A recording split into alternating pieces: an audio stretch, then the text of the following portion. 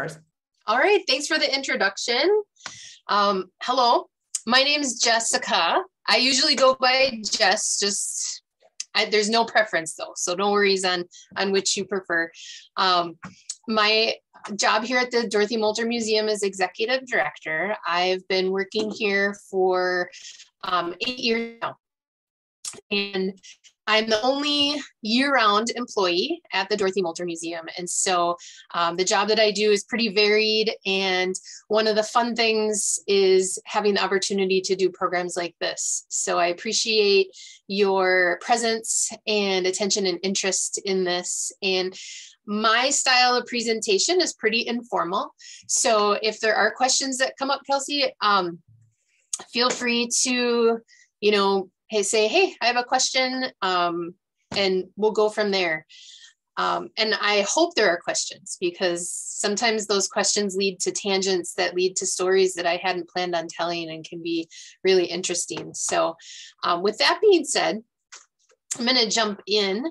So the Dorothy Molter Museum is our operating name. We're formally registered as the Dorothy Molter Memorial Foundation. And our mission is to preserve and interpret Northwoods wilderness heritage through learning opportunities inspired by Dorothy Molter. She was the last non-indigenous resident of the Boundary Waters Canoe area wilderness. So everything we do, all the education or programming we do, is through the lens of Dorothy's life. And we find great inspiration in the story that her life tells us. So, who was Dorothy Molter? And if you don't know, why should you care? So of course, I'm very biased. It's my job to care and to know about who Dorothy was. But Dorothy was an unlikely prospect for the notoriety that she ultimately gained throughout her life living in the Boundary Waters. And she lived up there for most of 56 years, even after the 1964 Wilderness Act. And she passed there in December of 1986. And so what I'm going to do tonight is go through her life story, because she was known as the Rip Ear Lady. She was also a nurse, but her life is just as nuanced and complex as all of our lives. And so sometimes it's helpful to understand somebody when you know a little bit more about where they came from. And Dorothy, and this is one of the cutest pictures that we have in our collection of Dorothy, was born on May 6th, 1907 in Arnold, Pennsylvania, which was near an industrial part of Pennsylvania. Her father worked for the Baltimore and Ohio Railroad, and she was one of 6 children. Now, when she was just 7 years old, they experienced some family tragedy, and her mother passed away. But before then, all of the Molter children lived together. There were brothers and sisters of both her mother, Maddie Molter, and her father, Cap was his nickname, John Molter. And they would visit relatives here and there. And so when her mother died, Cap had to figure out what was he going to do with all of these children. So they started out being kind of sent out to different aunts and uncles, 2 by 2. And after a while, the children were very homesick. Understandably, they really wanted to be together. And so Dorothy's father decided that he was going to gather them up and he was going to move westward. And because he worked for the railroad company, he tried settling in different areas along the railroad system moving west. And so in Cincinnati, he settled for a little while there and put the children in an orphanage. And during the teens in the 1900s, it wasn't uncommon. Some of you might have heard of or be familiar with the orphan trains, especially after World War I. A lot of children that were left orphans were shipped out west to be adopted. Unfortunately, a lot of them as farmhands, more so than actual family members. But Cap, rather than formally giving up his children, he placed them at an orphanage there for safekeeping. So the children could all be together. They had a roof over their head. They had vision, hopefully most of the time, other children to play with.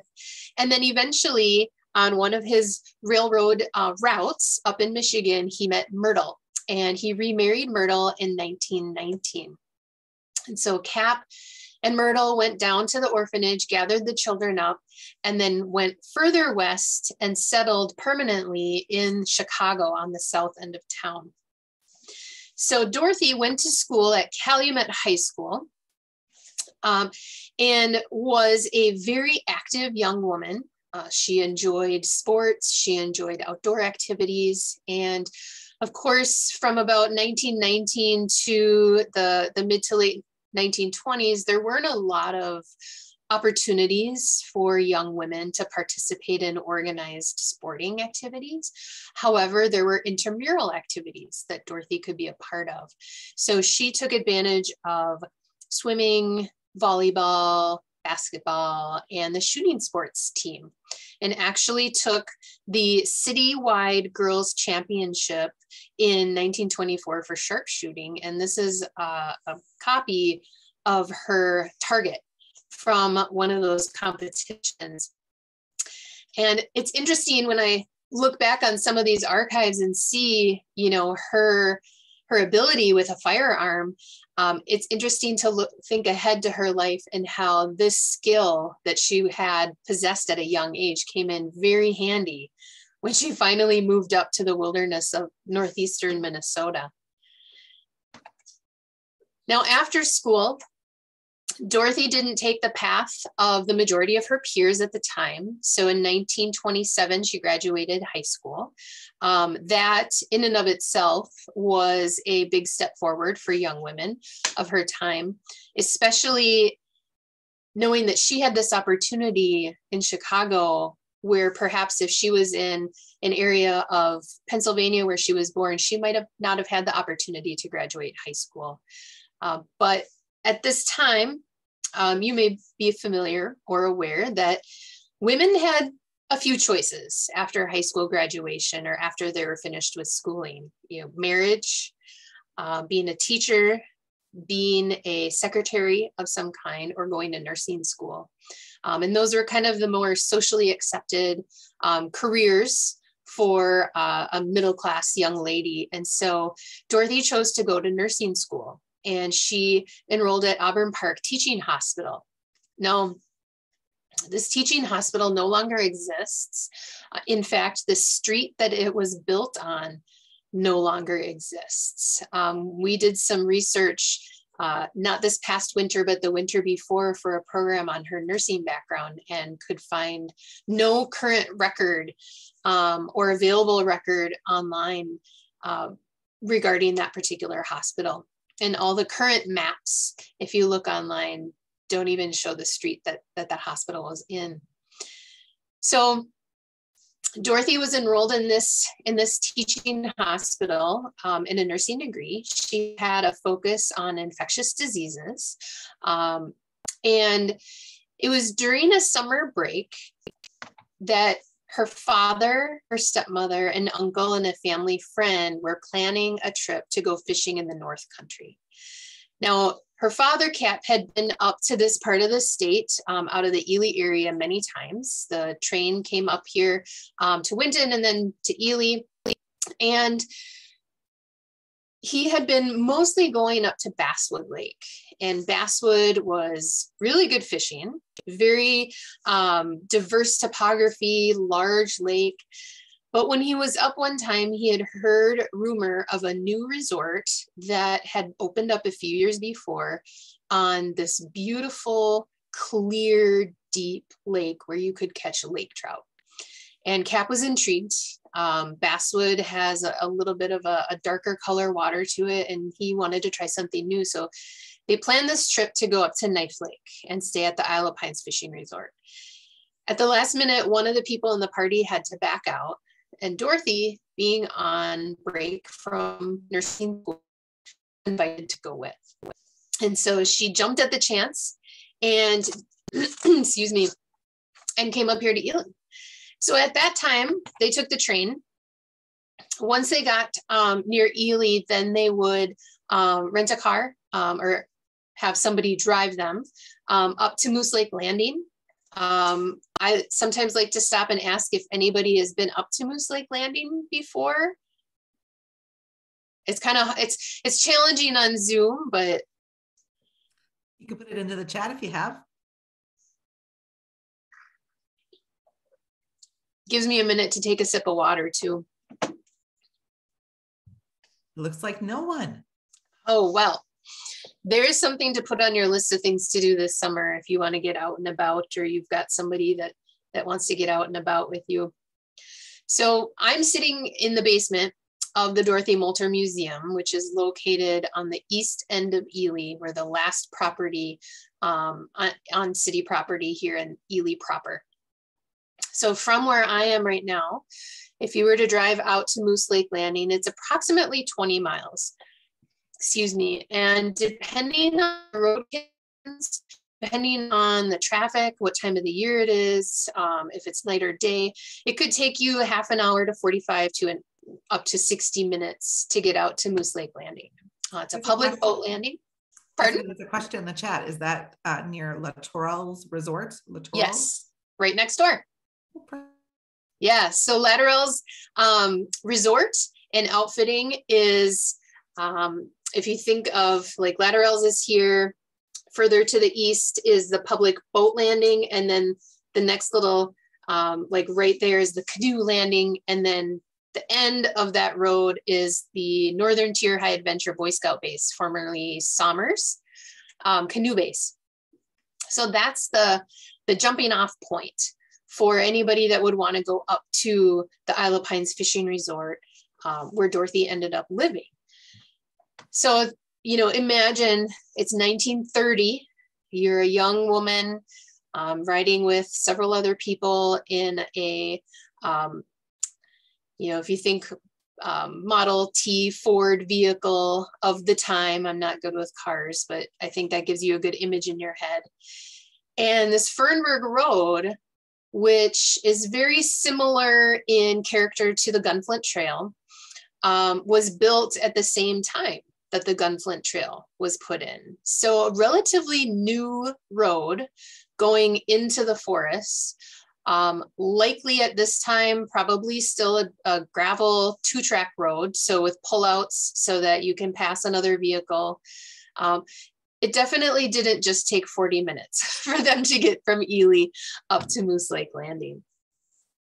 From there, they would jump in some aluminum canoes and the route that is shown in a white dotted line up through the Moose Chain of Lakes and through the first portage, which is referred to locally as Indian Portage, but it's the Birch Lake Portage. So it's the first one shown in yellow with the arrow. And then an additional 5 portages after that to get into Knife Lake, which is where the Isle of Pines Fishing Resort is. Now, if you were to do that today, this distance is approximately 13 to 15 miles, depending on, you know, how straight you can paddle your canoe.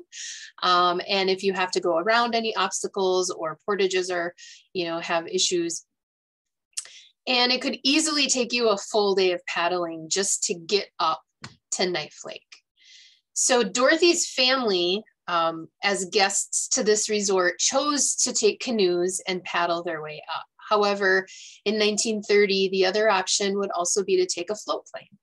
Float planes, very much like water taxis, you know, flying you in and flying you out. However, a bit more expensive for a family vacation.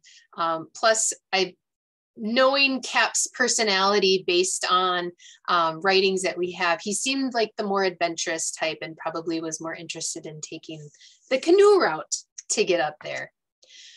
So Dorothy and her family got up to the Isle of Pines. The Isle of Pines is a cluster of 3 islands.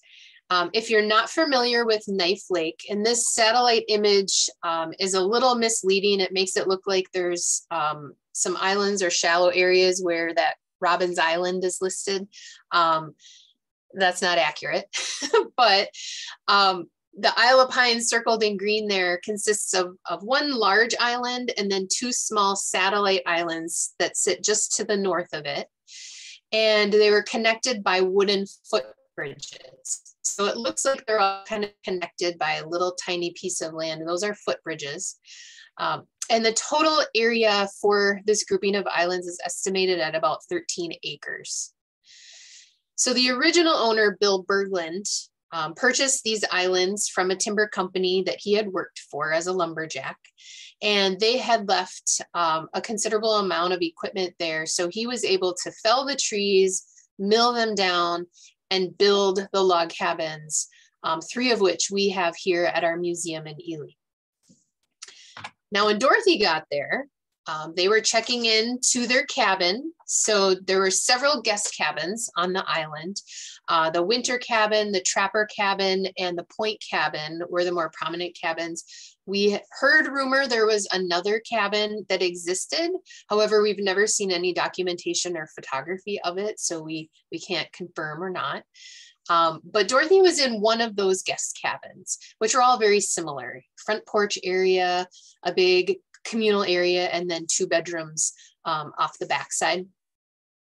When she got into their cabin to settle in and put their luggage in, a chipmunk startled her, popping out. And so she went out to let Bill know that there is this rodent of some kind in her cabin. And he, of course, chuckled and said, "Oh, you think that's interesting? Check this out." And he took a biscuit and put it on his hand and held it up. And a gray jay came and sat on his hand and ate the biscuit from his hand. And of course, Dorothy was just taken aback by the forwardness of these wildlife species, let alone seeing them in the first place. And so she took a walk around the island and she heard this strange chattering and looked over, and she saw what she later found out was a kingfisher flying and diving to catch a minnow. And she heard some scurrying along the shoreline, and she looked down and she saw a mink swimming and jumping along the shoreline. She heard the slap of a beaver tail as she startled it when she came around the corner to a marshy part of the islands. And that evening she heard the calls of the common loon. Now, some of these animals she knew existed and knew what they were, but had never seen them in real life. And so when I think about Dorothy and her going up to this place, I imagine that she must have had some kind of epiphany, a profound moment on this first day there, because ultimately she chose to spend the rest of her life there. Now, she also caught really massive lake trout during these trips. This is a 28.5-pound lake trout that she caught. And I've never caught something that big. I can't imagine what it must have taken to reel that in, especially with the fishing gear of the time, which often was a giant reel for lake trout, that the reel itself weighed 8 pounds. So definitely this amazing first experience up on the Isle of Pines that changed the trajectory of her life. Now, after this visit, she went back down to Chicago, finished nursing school, and passed her board exams the following summer. But from the 1930s all the way through the early 1940s, her family would continue to go back up and stay at this resort, and then she would stay for longer and longer periods of time after their vacation and work seasonally for Bill Berglund. So this image is Bill. Bill was 33 years old, Dorothy's senior, and his dog Nebs, which was a shepherd mix. Bill being much older and a much more harder on his body, shall we say. And Bill was enjoyed smoking and drinking and gambling, and worked very hard in very physical labor for much of his life.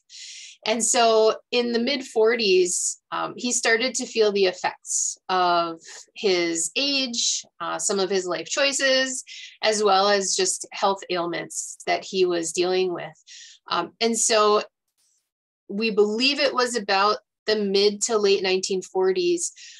He proposed a business arrangement to Dorothy that if she were to stay on the islands year round and be not just a manager of the property and assist him with the resort business, but also as his nurse, he would deed the property to her after he passed away.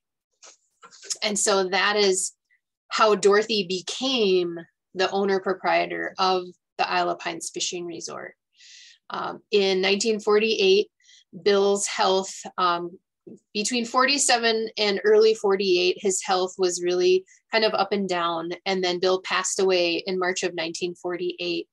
And although he forgot to create a formal directive or will for what he wanted to happen to the property, his relatives knew very well what his intentions were. They knew Dorothy and how she had worked for him and provided him the nursing care that their arrangement called for. So she went down to Silver Bay to the family and they transferred the deed of ownership to her.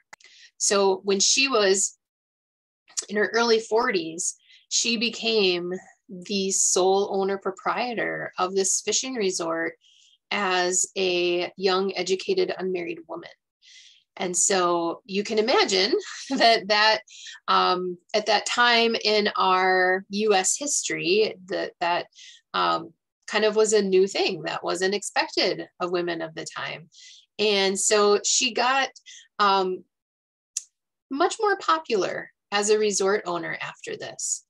Now, about this same time, and I'm not going to go too far into the weeds on this part of the history, because I can go way far into detail about the history of the Wilderness Act of 1964. But 1948 was about the time when the Forest Service started going out and actively purchasing private land holdings. And that was laying the groundwork for the 1964 Wilderness Act.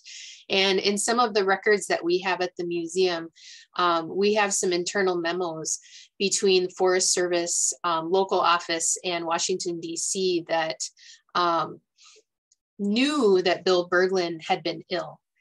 And as they began the process of trying to get people to sell their land to the government, this internal memo basically was like, well, Bill Berglund is in the hospital in Virginia, so it doesn't sound like he's doing too well. Let's wait and see.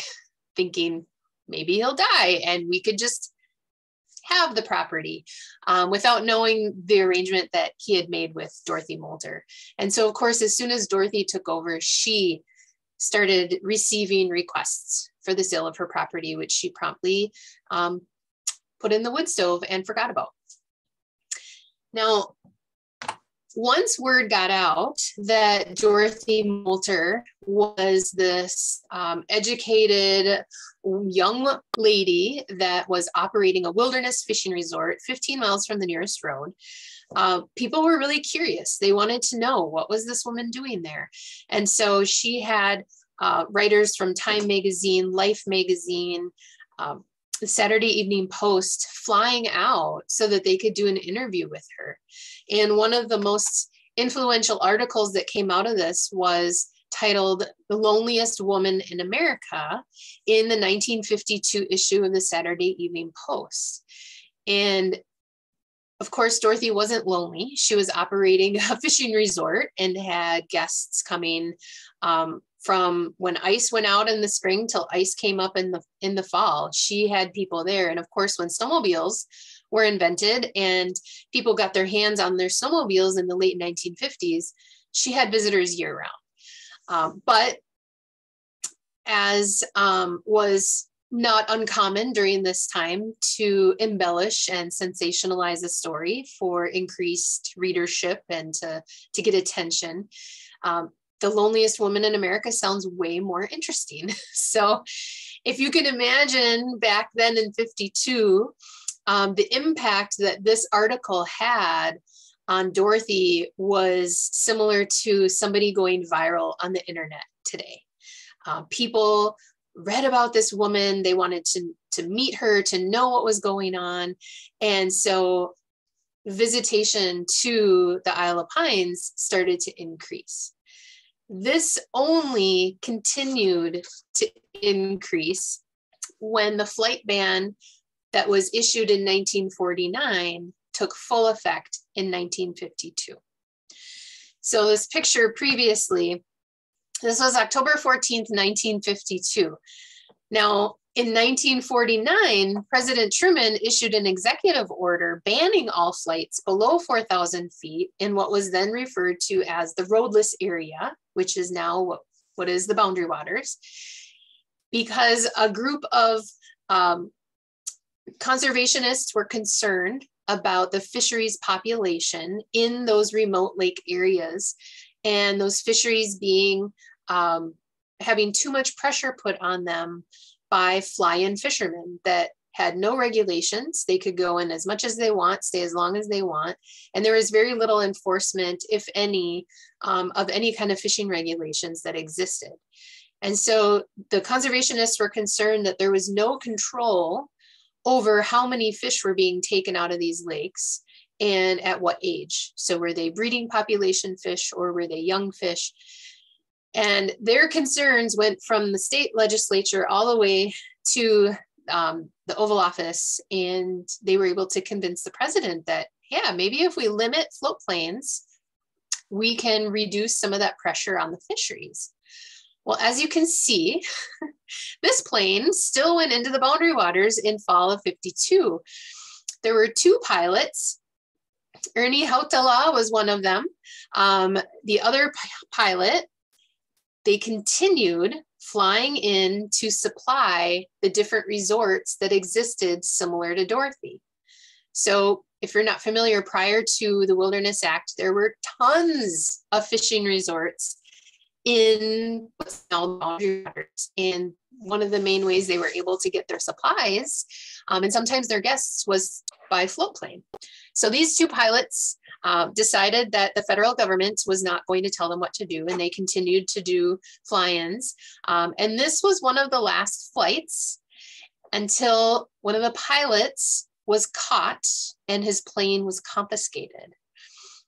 And the other pilot decided they were also going to stop and not risk losing their plane. So this shifted what Dorothy could and could not do in terms of bringing in supplies and necessities for her fishing resort.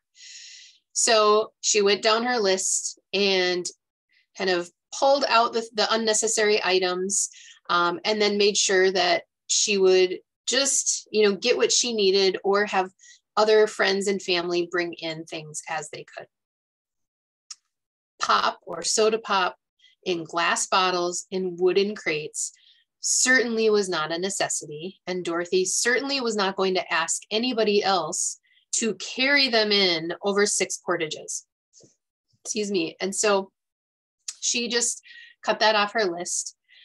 However, she got the idea, and we're not sure where, but she got the idea that she could repurpose those glass bottles and start making her own beverage. She had hundreds, if not over 1,000 glass bottles in wooden crates stacked up, stored on the island, because when you're on an island in the middle of the lake, you don't have trash removal. You have nowhere to put things that you don't need anymore. And so she pulled all those bottles out, cleaned them up, and found a really easy, basic root beer recipe. Now, I won't go too far into the history of root beer. I did a program on that earlier this winter for an event we had, but root beer is a North American beverage, an American beverage, so North, South America. It originated here. It is very culturally significant to a lot of indigenous peoples as a tea, but also then translated very easily into a fermented beverage. And root beer recipes basically were a dime a dozen. You could find any kind of root beer recipe you wanted. And Dorothy did not have the time nor the energy to go around and find sassafras or sarsaparilla plants and start crushing roots and making root beer from, all natural sources. She was a practical lady. And so she went with sugar, yeast, and root beer flavoring. Now, when the A&W was here in Ely, it was open until the early 90s. She could buy root beer syrup from the A&Ws. So that kind of was a combination of sugar and root beer flavoring, but she wasn't picky. As long as she had the basic ingredients needed, she started to make root beer. What? She would pull water from the lake, boil it up, mix the ingredients together, put them in the bottles, and she purchased 2 bottle cappers and then would get bottle caps from the A&W restaurant as well, and just bottled her own root beer. And she would take the crates and put it in the ice shed so that they would get cold. And then as she needed, she would pull out a crate at a time and have it available for her guests that were staying at the resort. Now, this was a big job, especially later as time went on and she gained more notoriety. So she had to recruit family members to do this. But if you think about, she was getting a lot of attention from being the single businesswoman in the middle of nowhere. And now she's making root beer and selling it cold because she harvested ice in the wintertime for her ice house. Her popularity snowballed. So she would start having her nieces and nephews and the children of close friends coming out, or people that she knew that were staying for the day, just visiting if they had kids.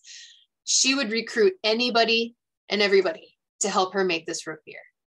It was a group effort.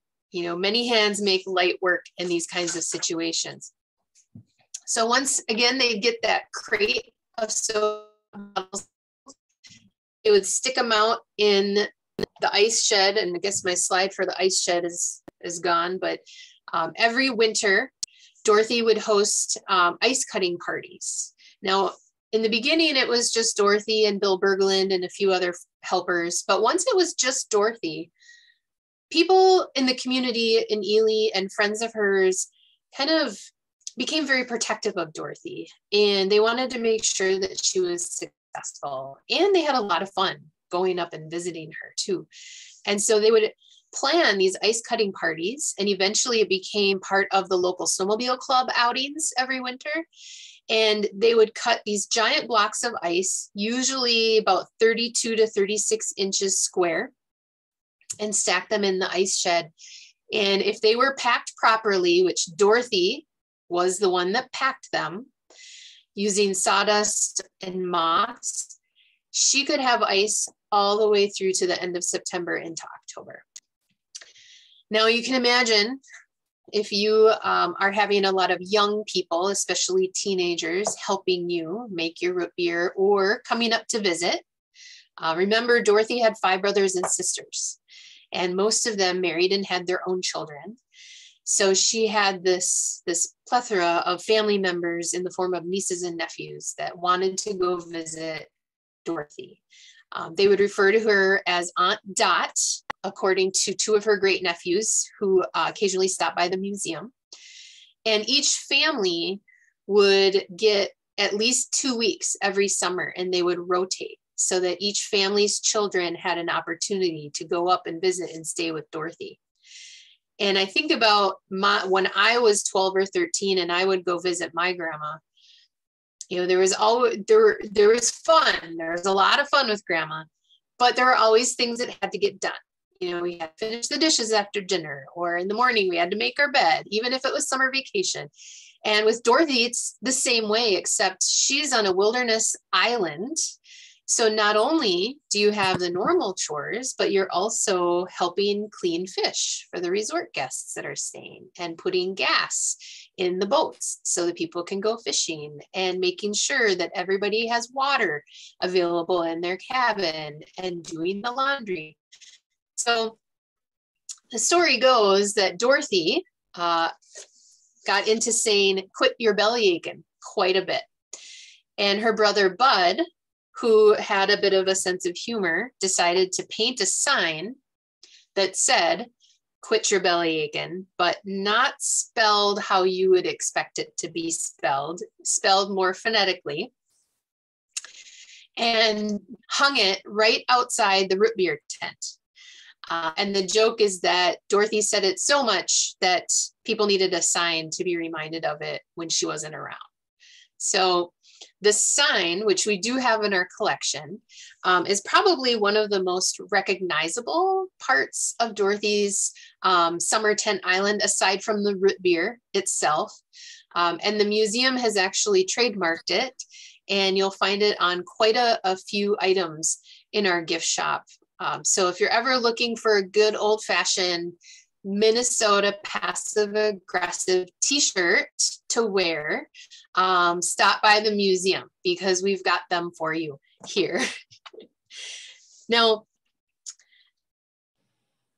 Dorothy also had a few other items that are highlighted in our museum collection here, and I always like to include my favorite item. Oh, there's the ice house, a little out of order. And there's Dorothy pulling ice. This one. This is probably my favorite item that we have in our collection. And it's just really cool to be able to see it in person. I don't know if anybody had one of the early snowmobile models, but this is Dorothy's 1957 Polaris Snow Traveler. Now this particular sled was used probably more often by her father. This is her dad, Cap, right here. But they both use them to go in and out. So from the islands to Moose Lake and then hitching a ride into town. Very practical and very effective most of the time. But if you can see in this picture of the main picture with Cap, the motor on this snowmobile is on the back of the snowmobile. And there is a wheel, and that wheel is actually a crank that if the snow isn't packed or there's a lot of slush on the lake, this thing is really heavy. And if you don't go fast enough, you easily get bogged down. That crank allows you to lift the engine, which the track is attached to, up and out, chip off all of the ice and slush, and then lower it back down once underneath has frozen a little bit so that you can keep moving forward. So these definitely made Dorothy's life easier, but depending on the situation, sometimes they made it harder for a brief period of time. Now, when snowmobiles became readily available to the general public, like I mentioned before, snowmobile clubs made big events out of going up to Dorothy's. And the different clubs from Grand Marais, Babbitt, Ely, and Winton would hold Dorothy Molter days. And they were different days, usually on a Sunday throughout the winter. And they would all do a club ride up to Dorothy's. And sometimes up to 100 snowmobiles would converge right outside of Dorothy's Islands on Knife Lake. But Dorothy knew they would let her know well in advance when they were going to be coming. And so Dorothy would have huge cauldrons of soup ready for them, hot coffee, sawhorses with planks for tables, and they would just have a big outdoor picnic while they were up there.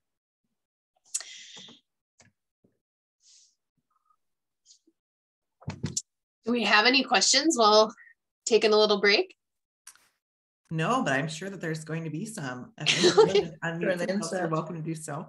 Does somebody have a question? No, but one of my questions is, did she give like a list to those teams that when the 100 people come out, they could all bring something, right? So they could all bring, I saw even in the picture that she had like a wooden frame for photos and things. I was like, oh, all the luxuries that you probably wouldn't be able to get in the summer months, but maybe in the winter she could ask for some of those luxurious things. Yeah. And that's a good point to mention that, because previously, before snowmobiles, you had planes before 52, dog sled teams, or skiing with a pulk behind you. And Dorothy did ski and snowshoe from the Isle of Pines out to Moose Lake fairly often. So she wasn't opposed to doing that. But when you needed to haul in heavy equipment, wintertime was the best time to do it. And so once, for example, propane appliances became available, Dorothy had propane refrigerators, propane stoves, propane washing machine. 100-pound propane tanks are over 100 pounds. They're heavy. And so wintertime, pulling them in via snowmobile was a really efficient way to do that. And so Dorothy might send a verbal message with somebody who had been up one weekend, and then somebody coming up the next weekend that would be relayed and they would bring up. Sometimes she would send written messages, and people would take the note and just go directly to the grocery store and give it to them, and they would get her box ready. And then whoever was heading back out into the wilderness would pick it up and take it to Dorothy. So there was this huge support network that Dorothy had. And the reality is she probably wouldn't have been able to be as successful, especially after the flight, without that big network of friends and family to help her do things. And that's true with a lot of folks up in this area, especially folks that live down on the end of the road or up at the end of the Gunflint, is you have to, be okay with relying on your friends and neighbors to give you a hand when you need it. And that's that makes our communities. It makes us stronger. And Dorothy really, really knew that and recognized that and was part of that. It actually has somebody in the group that's attending tonight that said they were here from the Graham Ray Club, which I didn't even know that the Graham Ray Club went over there. If anybody wants to talk about it for a second, we'd be glad to hear about it. So there's a nice connection to Dorothy's history right there. Excellent. Yeah, I just didn't even know the Graham Ray Club went over that way. So that's cool too. Well, and I'm getting ahead of myself a little bit, but Benny Ambrose lived on Otter Track, which is a little closer to the Gunflint side of the Boundary Waters. And so for quite a handful of folks here in Ely, at least, like my in-laws did this, they would plan a trip and they would go out to Dorothy's, and then they'd go out and see Benny, and then go across to the Gunflint and then work their way back. And so I wonder if the Gunflint Club or the Graham Ray Club did that as well, kind of went out, made a big trip out of it. Well, it sounds like a great time once you got there. Yeah. So this is Dorothy's other Polaris that we have in our collection. But unfortunately, we don't have an appropriate space in our museum to display it or to store it. So it's in offsite storage right now. So hopefully we're just waiting for some big donor to give us money so we can build another building and display all the other collection items that we have that we can't have here on site. Next on, things are good for Dorothy. She was getting more and more popular, busier and busier. But as we got closer to the late 50s, the federal government was really kind of ramping up their planning for what would eventually be the Boundary Waters. And so I mentioned before, in the late 40s, the Forest Service was actively going out and trying to purchase private land. And this went on up until right before the Wilderness Act. And they were very persistent.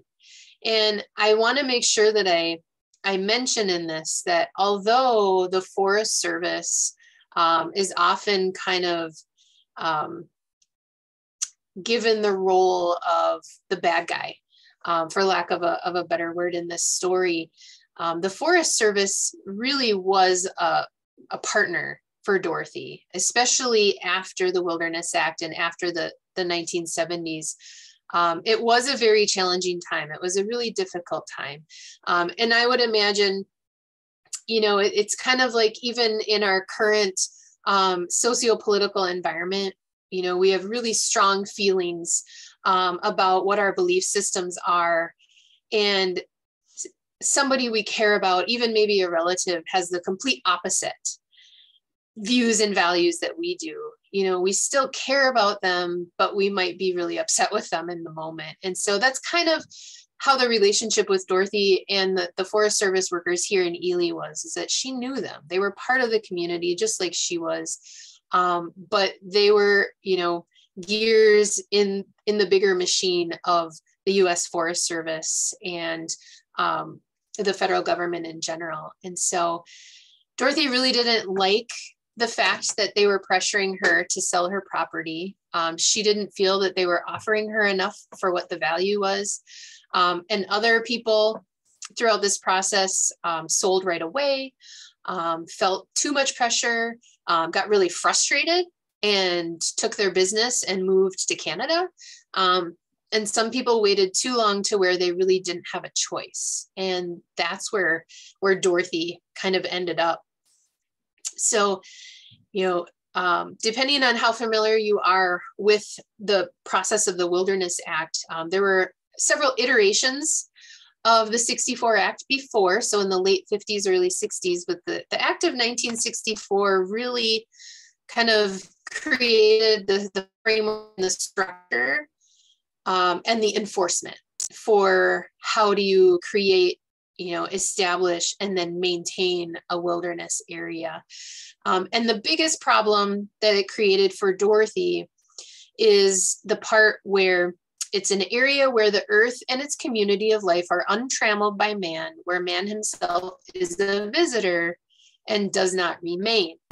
And what that meant in plain terms is that nobody could permanently live there, and you cannot have a business operating within the wilderness area. And of course, Dorothy was doing both of those things. And so it was a very uncertain time for Dorothy. She was able to try to negotiate with the Forest Service.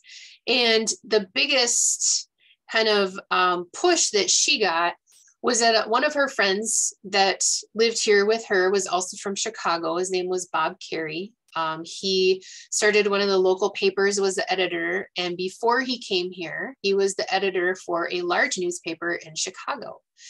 And he was just as frustrated and upset with the position that Dorothy was in addition to just the whole process of how the Boundary Waters came to be in general. So he wrote an editorial. And again, in classic, 1960s journalism, really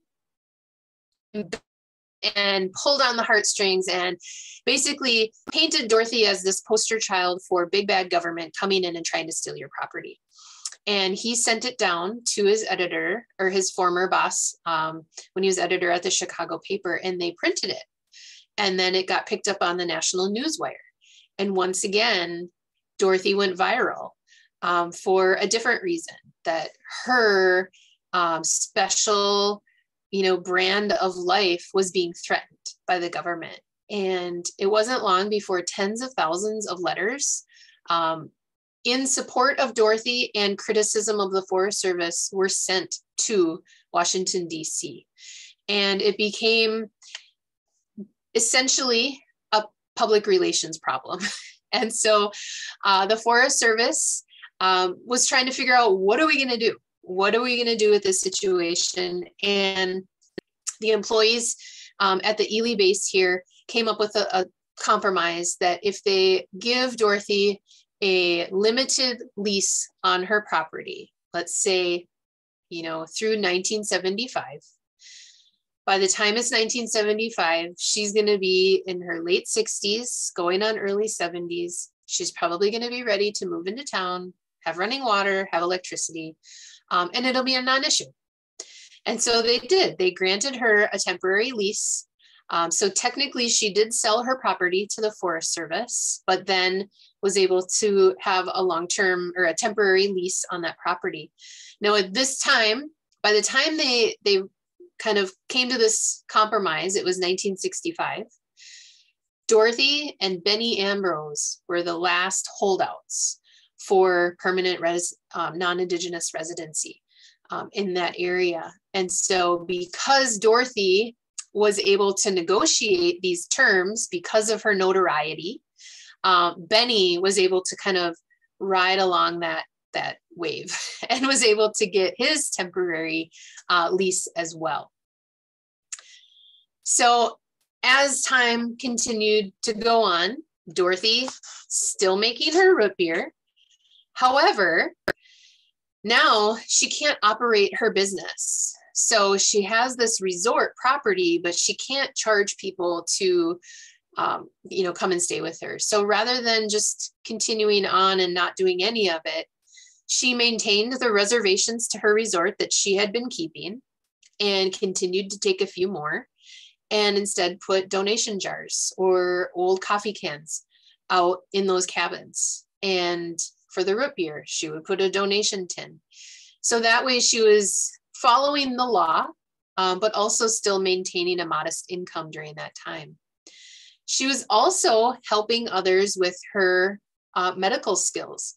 So throughout, up until the 60s, maybe early 70s at the latest, when Dorothy would go home and celebrate Christmas with her family, she would keep up to date on nursing skills. If she needed to go take a course or she needed to do a refresher, she was able to go do that. And so she was able to provide medical assistance for people in the wilderness. And by this point, now we didn't have as many, motorized traffic coming in and out, but every outfitter that was sending people in by canoe especially would circle on the map, this is where Dorothy's is. If you get into a tight spot, this is where you need to go. So now she was also hailed as this nightingale of the wilderness, in addition to being the root beer lady and this Isle of Pines resort operator. So the Forest Service, having thought, well, perhaps she'll be ready to retire as we get into the 70s, realized fairly quickly that Dorothy's not slowing down. Her visitors are not slowing down. More and more people are coming to see her. We need to do something about it. And actually, her root beer became kind of the thing that people knew about her. In fact, even to this day at the Dorothy Molter Museum, we still have visitors come in that say they didn't realize that the root beer lady was Dorothy Molter and that that's what this museum was about until they pulled into the parking lot. So this popularity continued to increase. And this is a copy of a bill that was proposed in the state of Minnesota. It did not pass. Nothing actually happened. It was more of a metaphor, or can't think of the word right now, but it was this representation of, we need to do this for Dorothy. So in 1972, this bill was presented on the floor as a gesture to say, we need to do something to make sure that Dorothy Molter doesn't get kicked off of her property. And so the Forest Service, once again, came up with another idea. And it was that they were going to make Dorothy a volunteer in service in return for keeping records of visitors to Knife Lake all throughout the year, assisting or providing information to visitors that might stop by, monitoring campsites at the west end of Knife Lake, which is where her islands were located. And then the flip side for Dorothy would be she was granted lifetime tenancy. And so this took a huge weight off of Dorothy's shoulders.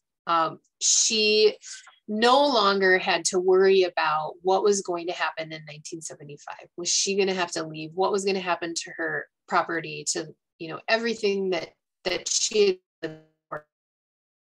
So she was granted this lifetime tenancy. Of course, Benny Ambrose also was of benefit for this decision that was made. And things were going really well. And then there was more legislation that occurred in 1978 with the BWCA Act. And so this is the act that really kind of, towards the end of Dorothy's life, created a situation where she was a little bit more isolated. So in 1978, this particular act, which was incredibly controversial, at least here in Ely, especially, friends were really concerned for her because it was really the end of the motors. There was going to be a complete motor ban. Now, Dorothy, being a volunteer in service, was allowed to use one 9-horse motor for her immediate family for supplies or emergency reasons. But that really changed the way that people were able to go visit Dorothy. And so close friends of hers, it was much more challenging for them to be able to go up and visit her during the summer months because taking your your fishing boat up to Dorothy's might take a couple, 2-3 hours, whereas now you have to paddle a canoe. That's going to take a full day to get up there. So her visitation shifted a little bit. People, friends and family still went to visit. And a lot of the local folks made sure that they spent a lot of time visiting her during the winter season when they could still drive snowmobiles. However, the snowmobile ban took effect January 1st, 1984. So those last 2 years of Dorothy's life were a little bit more isolating. And, people were a little bit concerned about her up there. One of the things that she had been given when she was granted lifetime tenancy was a 2-way radio from the Forest Service, and it took a 9-volt battery, and they would check in every day. So Dorothy would radio to the Forest Service, or the Forest Service would radio to Dorothy. She would forget every once in a while. It wasn't uncommon, or if the Forest Service tried to get in touch with Dorothy and she was out getting firewood, she might have missed their call. But there was a day in December of 1986 where they hadn't heard from her for a day or two. And when they still couldn't get a hold of her on the 3rd day, they thought they should probably go check on her and make sure that she was safe and bring an extra battery in case her battery had died on her. And a snowstorm blew up and it stuck around for a few days. They were unable to get out there. It took them about a week. So from December 12th to December 18th. And when they were finally able to coordinate a flight out there, as the pilot was rounding up towards the Isle of Pines, all of them noticed that there was no smoke coming from Dorothy's cabin. And the reality had hit them, and they knew that something probably happened. And so they landed the plane a little ways away, and a couple of the folks walked up to find that she had passed away. She had been hauling firewood into her cabin. The assumption is that she had some type of cardiac event or perhaps a stroke. She was 79 years old at the time, and otherwise very healthy. And so it was a shock to a lot of people. And Dorothy was much more than just kind of your friend and neighbor. I mentioned before, the community kind of was very protective of her. And so there were a lot of folks that wanted to pay their respects and memorialize her in some way. And so a group of her friends got together and suggested a memorial up at the Isle of Pines. Now, Dorothy's family, most of them were still living down in Chicago. And so she did have a formal funeral service in Chicago. Dorothy is actually buried out in Arnold, Pennsylvania. because her wish was to be laid to rest next to her mother, who died when she was 7. But a lot of Ely folks and folks from the Northwoods were not able to make it down to Chicago. Winter travel in the 80s, people trying to take time off of work was very challenging. And so they decided to host an event, and a group of friends that proposed this went to the Forest Service and said, look, we really want to have a formal memorial service out at Dorothy's Islands. Will you help us do this? And ultimately the Forest Service, yes, and they granted this group a 1-day sun up to sundown permit to take snowmobiles into the Boundary Waters and go up to the Isle of Pines.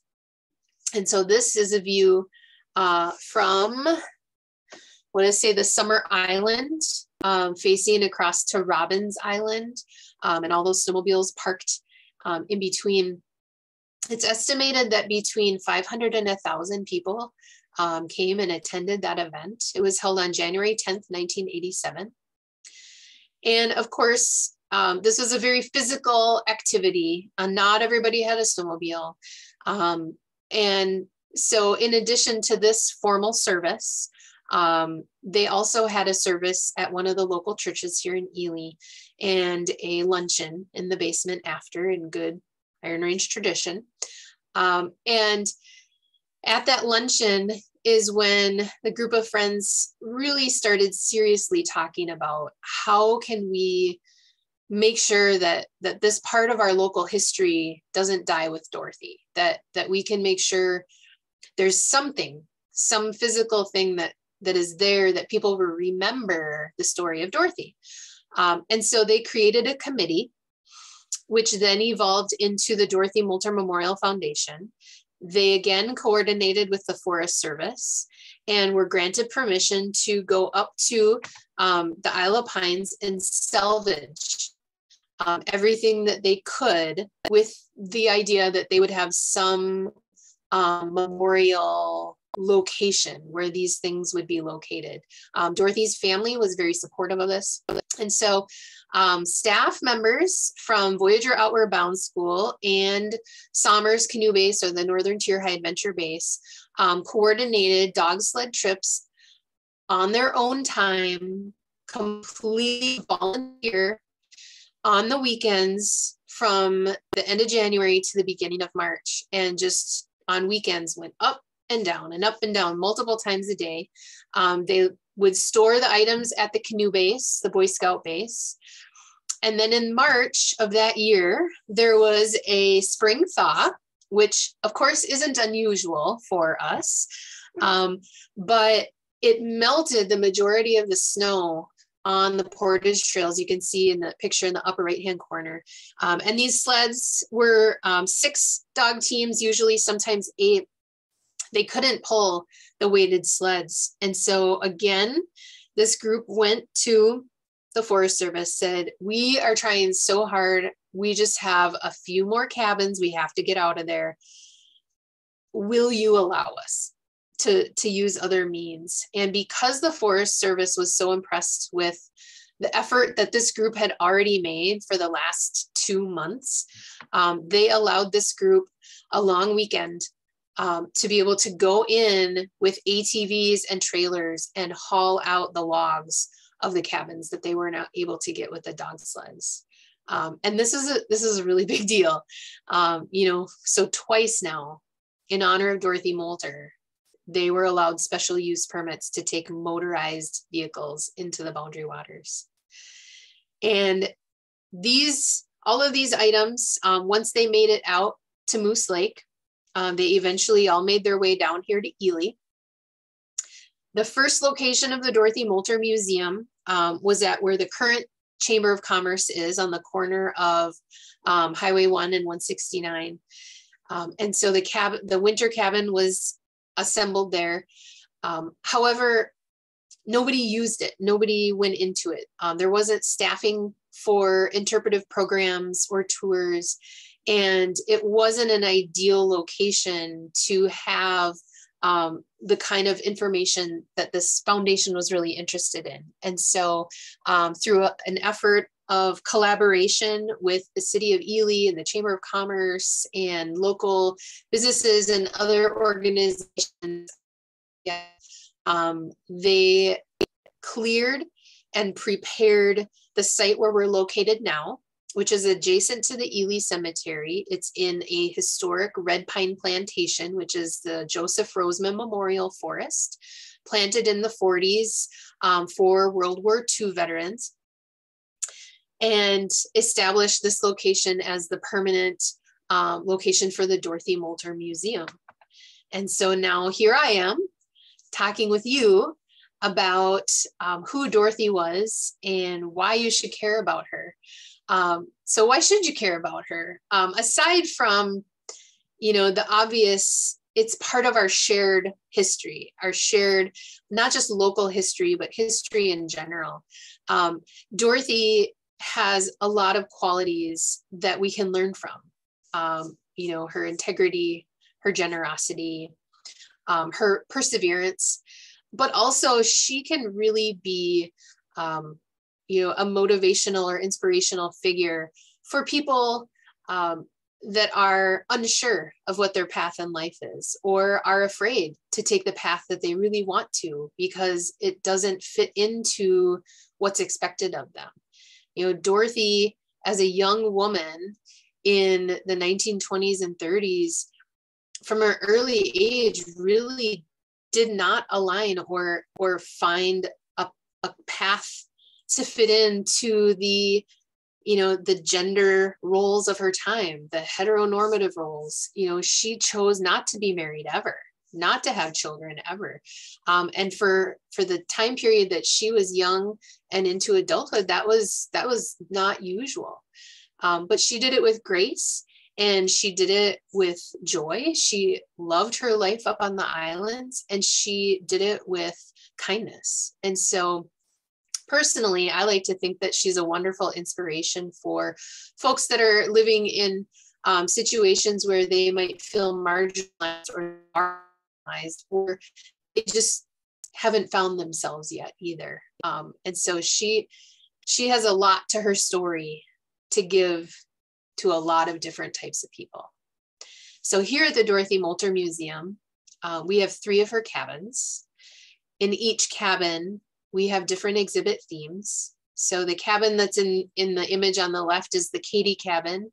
That has an exhibit about how the Boundary Waters was created. However, it begins at the last glacial period in northeastern Minnesota. And it's very detailed. It intentionally lists out the various cultural uses of the landscape, legislative changes to the management of the landscape, controversies that were created, because we want our visitors to really, really know the history without the bias of somebody telling a story to them. So then folks can make their own choices and decisions. The cabin that's in the picture on the right is the winter cabin, and that was Dorothy's cabin. That's where she spent her winters. And of course, she would set up a summer tent and stay in the summer tent during the summer. And then we have a point cabin. So that particular cabin has an exhibit about living in the Boundary Waters. So what was it like for Dorothy to live off the grid? And how did she adapt to the changing of the seasons? And what were the things she had to do? Getting water, chopping wood. So the realities of living in the wilderness. And then of course on our property, we also have a nature trail. It's about 1/4 mile long. We have interpretive signage all along the trail that focuses on Northwoods ecology. So flora and fauna, our responsibilities to the landscape as Northwoods stewards. We also have a community bird feeding area. We don't have a lot of bird feeders out there now, but once we feel a little bit better about the whole bird flu situation, as well as the bear situation in the spring, hopefully we'll have more feeders. But surrounding that area is a pollinator garden, and that area is open to the public year round. And then we offer different programs and tours throughout the year. So we open Memorial Day weekend. We're open daily through Labor Day weekend from 10 to 5. with guided programs. So we don't call them tours because we're not leading you through the cabins, but we're giving you an introductory program on Dorothy and then telling you what you'll find in the cabins. And then this summer, we're also going to go back to our community events. So in June, July, and August, we'll have a free community event each month with a different theme. And most of our marketing is on social media, Facebook, Instagram, and Twitter. But we also have our website, which is www.ropeyourlady.com, where we post all of the events and things that are going to be going on at the museum. And I've got that information on this slide for you. So if you wanted to jot it down or commit it to memory for later use, it's there for you. But I hope that me chatting with you about Dorothy, even if you knew her or you met her, you're familiar with her, hopefully you learned a little bit of something new, or maybe found a new little bit of inspiration in her story. So I appreciate your participation, being here, and listening to me talk to you about Dorothy Molter for the last, hour and 15 minutes. Well, thank you, Jessica, for all you've shared so far and those links. And as I was mentioning before, I honestly, every time I've been following your social media on Facebook, new tidbits come up that I'm just like, oh, I had no idea, and how interesting. One of the last ones you posted was about the summer tents that went up for the staff to go in, because I was like, that must have been a lot of cabins, but actually the cabins were the ones that people were renting. They moved out, right? Is that correct? Yep. Mm-hmm. So probably a little cooler, right? With a nice breeze. It's good air conditioning to be in a tent. Usually, yeah. Yep. Well, everyone, I welcome you to unmute, ask questions, share your stories. I know somebody in this group said they had actually attended going by snowmobile, had been to the memorial and things. So just cool. A lot of people in this group that are really, I think, connected. There is a question in here. Do you have any history of the Normal Anderson tenure on Fraser Lake? He was also a life lease. Nordahl Anderson. I don't. Unfortunately, my knowledge for other folks that had property or stayed up there, or Indigenous families that exercise the right to be there, I don't have a lot of information about that. But the Ely Winton Historical Society might have more information on specific people that lived within the Boundary Waters.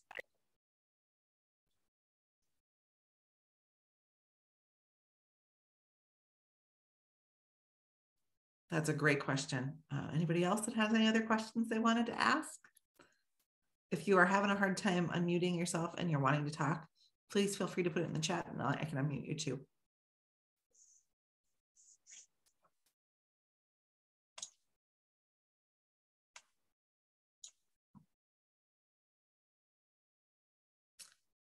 There's another question in here.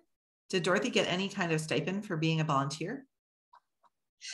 No, not that we are aware of. She actually had to, up until that point, she had to pay a lease fee to be able to stay there. So we haven't found any kind of record of that. So interesting. I'm glad that's why I mentioned that there was other people that were in the Boundary Waters beyond the time frame that maybe you expected of them. Yeah, and there are some, I don't know how many, it's not my wheelhouse, but there are family lease cabins. And Voyageurs National Park also has some of these properties where part of the agreement was that the family had, it was a 100-year lease.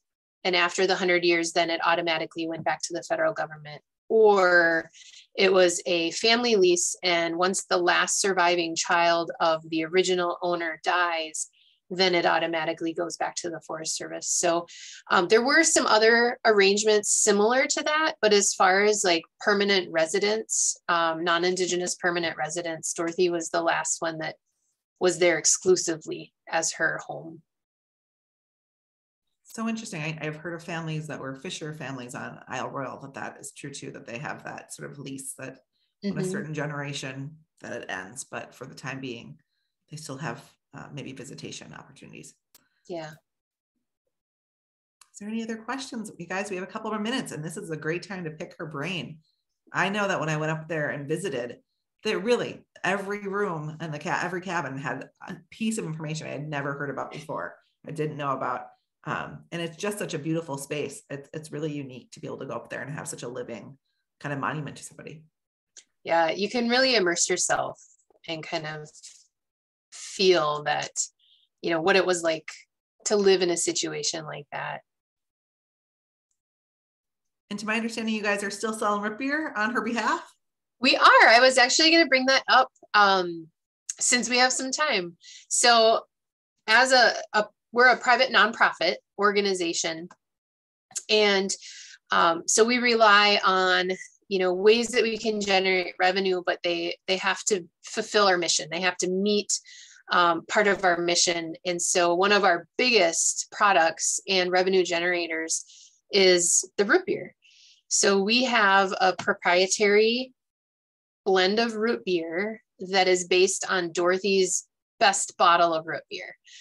If you know anybody or you had one of Dorothy's root beers, you're probably familiar with the fact that it was oftentimes inconsistent in flavor and carbonation, depending on when you visited. So our product is brewed professionally. We contract a brewer. So we don't have brewing facilities, and there isn't one nearby that also has a bottling and packaging facility. So the brewer we work with is Gray Brewing Company. They're physically located in Janesville, Wisconsin, and they are contract brewers. So not only do they produce their own beer and root beer, but they contract other businesses. And so we're one of those businesses. We do between 4 and 6 brews every year. So we just had a brew occur in April, and then they bottle it and they package it, and then we ship it. So we sell it here at the museum. We distribute it throughout the Ely area. And we also work with North Shore businesses. I know Blue Water Cafe sells Dorothy's, but we also work with Michaud's out of Duluth. So it's a distributor, D&D out of Brainerd, Capital Beverage out of the Twin Cities, and then L&M Fleet Supply in Grand Rapids and Mountain Iron also sell it. Well, it's good to hear that the volunteers aren't having to necessarily go and tap some beer as a side project. Somebody that attended and had been and met Dorothy said there was a paddle walk that you haven't mentioned that they would love for you to talk more about, that Dorothy used to make sure everybody saw that. So Dorothy was an avid gardener. She loved flower gardens, and she liked what we would call landscaping, making things look nice. And so she would create these fences using broken paddles. And initially she would take the paddles and paint them bright colors like blue and red and yellow and green.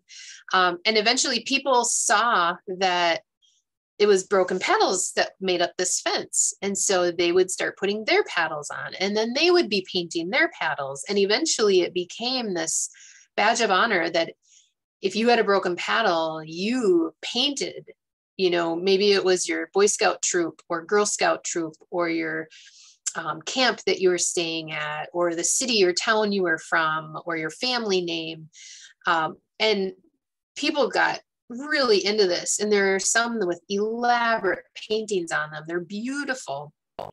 And so she would hang them on these paddle fences. So they were around her gardens, they were on walkways, they were along the footbridges between the islands. And it got to the point where people were intentionally breaking paddles so that they could put them on the fence. And Dorothy had to institute a rule that, nope, you had to break it in a natural way. It had to be broken by paddling or dropping it or some, not intentional way before you could put your paddle on her fence. And so now at the museum, part of our membership program is that we offer paddler members. And in recognition of your membership, we put a painted paddle out on our paddle fence. So we have a membership paddle fence at the museum, but the original painted paddles from Dorothy's Islands are actually on display in the rafters of the point cabin because we don't want them outside. Yeah, it's got to be hard to make sure that you can maintain everything and preserve as well as show. And I mean, I know when I was there, they were talking about these extra facilities or spaces in the future will make a big difference for being able to do that, to be able to show more of her items, but also protect them. Yeah. So one of the questions I had is, what I'm assuming, because she was a nurse and kind of in the middle of nowhere, that there was many people that had situations happen that were sort of emergencies that came to her. Any stories that were sort of well documented or interesting that would be a highlight? You know, there are hundreds of stories of people coming to her with fish hooks in their hands. Those were kind of the more common ones, or a hatchet injury on a leg or a foot. Those were kind of the standard issues she dealt with. But she also had people where campsites were struck by lightning. I think in the last few weeks, I posted a picture of a couple on our Facebook or our socials where their tent had been struck by lightning, and it was a husband and wife. The wife's shoes, the soles of her shoes had melted. And so they paddled over to Dorothy's, and Dorothy let them stay in a cabin. And that happened on more than one occasion. There were situations where people would have a broken leg or a broken arm.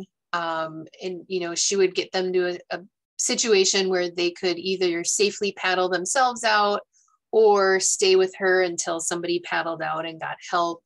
Hypothermia in the wintertime, always making sure that there was a hot pot of coffee on, that the fire was going, so that if people that were snowmobiling got stuck in slush and had to walk to get to her, that she could get them warmed back up.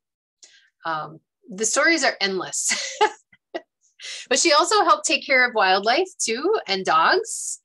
Nebs, which was Bill Berglund's dog, hated airplanes. And one of the airplanes that was coming in to land at the dock, Nebs got really angry at it, and he ran and he tried to bite the prop, and it knocked him off the dock and it broke his jaw.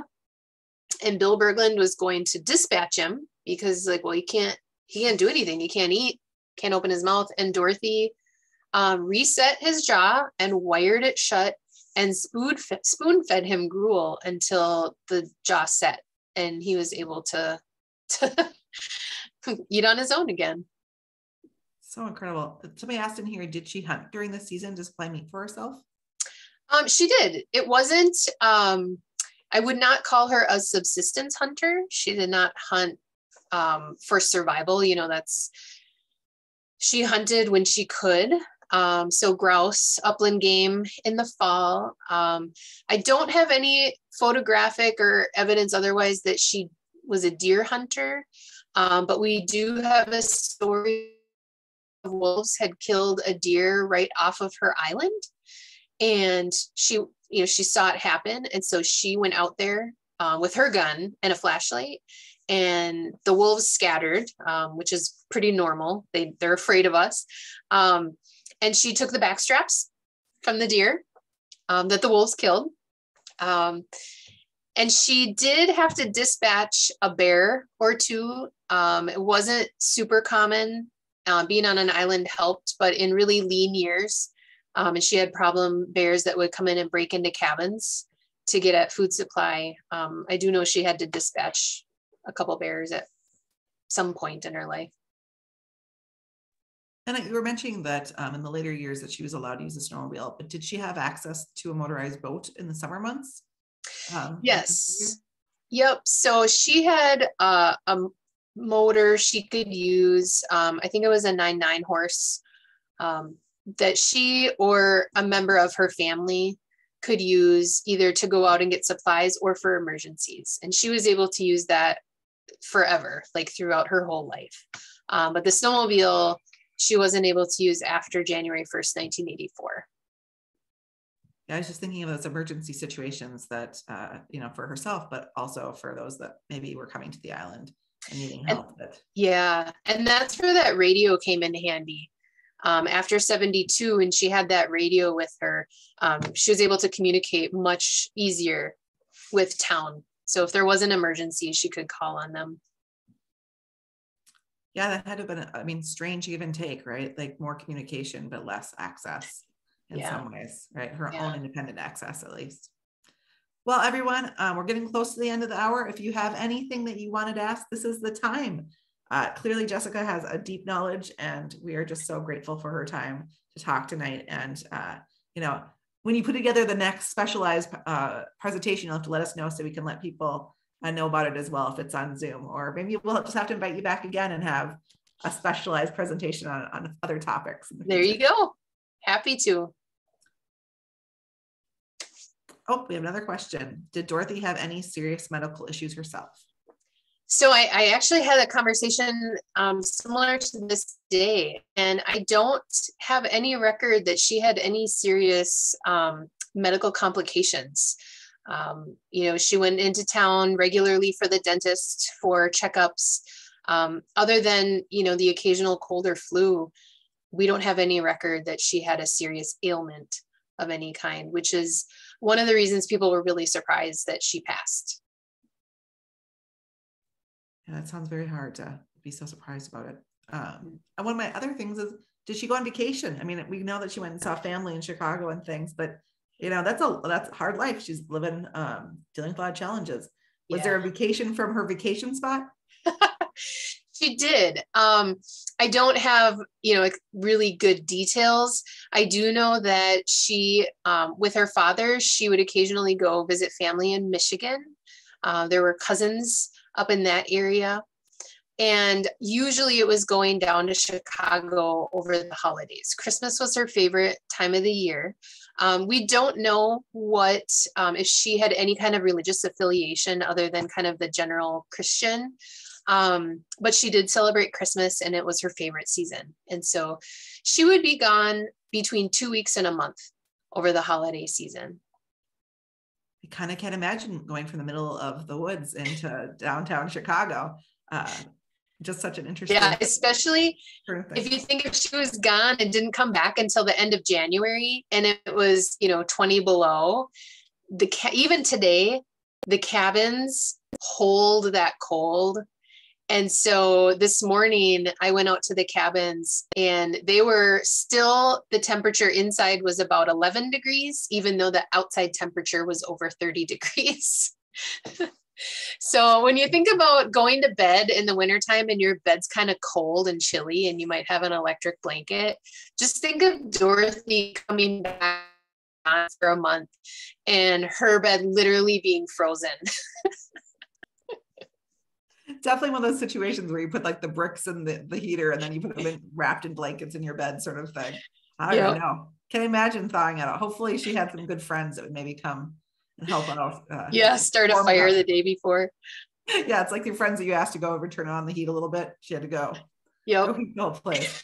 Well, Jessica, it was so wonderful learning from you today. And everyone else, thank you for coming and spending what is actually a lovely sunny night here in Cook County, which also sounds like that same is true in Ely, with us. It's just a pleasure to have you all here. And if you want to have one last question or two, you're welcome to stay on. But I want to give everybody else the chance to go on with their evenings. Maybe they haven't had dinner yet. So thanks, everybody. I can see the thank yous from quite a few people. So I appreciate your time and your attention. Have a wonderful evening.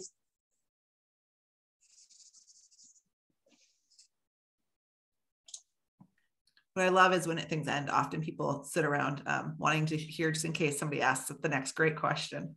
But it's so fun to have somebody in this audience that has actually had familiarity with being up there. And it just seems like a magical time to really have experienced things. Yeah, I agree. I wish I would have gotten to meet her. I never got to meet her personally. My in-laws did. And from what I know, my dad and my uncle did, but I never did. Well, I know that in the future, we'd love to probably hear about your last trip that you just made out in the winter to go explore the area. Oh my gosh. It was phenomenal. And I'll be taking a group up with a co-partner in June on a canoe trip. Oh, wow. So there's a dog sled trip in the winter and a canoe trip in the summer. There is. The canoe trip is women's only. And it's geared towards getting people that had never canoed or never been that far into the Boundary Waters out, fully guided, fully outfitted program. And then the winter trip is focused on trout fishing, and it's winter camping. So it's a shorter trip. It's 2 nights and 3 days, but this was the first time we had done it. And so we're going to be meeting to discuss what we're going to change or how we're going to do it differently for next year. So, well, I can't imagine the fun of getting, going fishing, seeing all the beautiful things outside, but also maybe the stories around the campfire that include Dorothy, and just people's experiences out in the Boundary Waters and in nature. Yep. Mm-hmm. History is always a great around the fire. I know. Well, and somebody also asked a trip there would also like to see some of the pictures. So I don't know if you saw that comment in the chat, but I did. So we do, I believe our Facebook page is public, so you don't have to have an account to go look at it. But we do have, I do have an album from the dog sled trip and also a short video that is linked. I'll have to double check. It's on my personal page, but I made it public. And then there's always an album for every summer trip, and it's always in June. So the album is from last June from our Boundary Waters trip, canoe trip. So if you wanted to see any pictures from those, they're there on our social page. And Jessica, do they go out to the same spot, or are they, it's kind of, is it affiliated with Dorothy Molter's island, or is it not? Mm-hmm. Yeah, so the canoe trip, we go out to Knife Lake and we spend 2 nights on Knife. And during the full day that we're there, we make a trip over to Dorothy's Islands. And depending on what people's interests are, they can independently explore the islands, but we usually will hang out where Dorothy's winter cabin was in that bay. And then we'll go over to where the Ribbon Rock is, which is a banded jasper formation. It's a big boulder. It looks like ribbons. It's really pretty. And then we'll get out and we'll walk around, and my co-leader, Doris Kaloji, was a Girl Scout camp guide. So the Girl Scout camp that was up on Moose Lake, she was one of the first staff members. And so every summer she led trips and she would go to Dorothy's. So she knew Dorothy. And so she does a little tour and talks about, how she would bring the girls up there and, where you would talk with Dorothy and where the root beer was. And yeah, so it's, we do spend a good amount of time on the islands actually exploring, but then we also, we canoe down to Thunder Point, which is a huge, big rock outcropping that's like a height of land, and hike up to the top and get a view. There, if people want to go fishing is something we can do. But a lot of it. Question: does anybody catch a fish as big as Dorothy did? That's the question. No, not yet. The first year we did this trip, my predecessor was the co-leader, and she caught a lake trout while they were out there, but it was nowhere near as big as Dorothy's. when it's basically the size of a little kid, right? Right. Yeah. Well, and I know we'll definitely talk about another time, but it's fascinating. I'm sure they did a lot to clean up the space, but there's got to be some remnants, right? Like a little something that's found every so often when people go out. It used to be right away afterwards for, I want to say like 8 or 10 years, people that really looked could find bottle caps. And then I found out last summer, I think, that there was like this little secret thing where people would actually leave bottle caps. So now I'm wondering, well, were the people finding Dorothy's, or were they finding other people's bottle caps and had no idea? But they're in the bay on the east side of the big island where Dorothy's winter cabin was by. It's more shallow. It's like, it drops off fairly quickly, and then it's so clear you can see down like 12 to 15 feet. And I've seen like a jug at the bottom, a gear some kind of gear from like a pulley, other random pieces of equipment, you know, that were still on the bottom. You can see the silhouette from the silt. Her gardens, some of the planted or cultivated flowers she planted, sometimes will still bloom, like tiger lilies. She had lilac bushes, and they've kind of taken over part of the summer island. And so you can, if you go at the right time, you can, they're blooming, and it's just this wave of lilacs. It's really pretty. My gosh, that sounds magical. Yeah. A unique experience. Yeah. Well, as we'll keep learning, Jessica, I could just keep listening to you. So we're going to say thank you again, and just wish everybody a great night and enjoy the last bit of sunshine before the end of the night. Thank you so much for inviting me again. I really appreciate it, Kelsey. My pleasure. Always great to partner. All right. Take care, and hopefully we'll see you soon. Absolutely. Come up there and check it out in person again. Sounds good. Take care, everyone. Good night. Bye.